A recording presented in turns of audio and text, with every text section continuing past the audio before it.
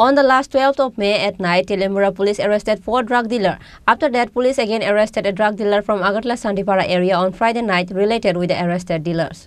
It is to be noted that on the night of 12th of May, Teliamura Police arrested 4 people along with Tom and cannabis for the crime of being involved in cannabis smuggling. The next day, the police demanded the remand of the 4 traffickers from the court. As usual, the court granted the remand. According to reliable sources inside the Teliamura police station, the Teliamura police, after interrogating the accused, got a clue about the main mastermind of this cannabis trafficking, including the cannabis suppliers, and conducted a team search under the leadership of Sukanta Sen Chaudhary, the second officer of the Teliamura police station, on Friday night at Shantipara in the capital, Agartala.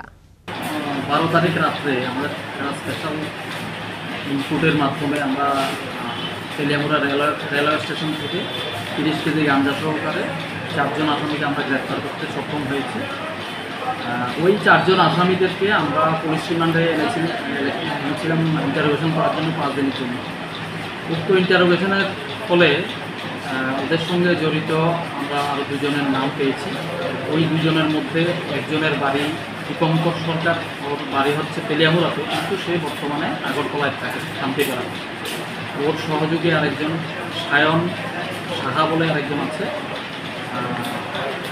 এই 2 জনকে আমরা কালকে রাত্রেবেলায় Agartala শান্তিপাড়াতে operation চালিয়ে ওখান থেকে আমরা arrest করতে সক্ষম হয়েছি। আজকে ওদেরকে আমরা মাননীয় আদালতে হাজির করব। ওদেরকেও আমরা পুলিশ রিমান্ডের জন্য প্রেয়ার করা হচ্ছে।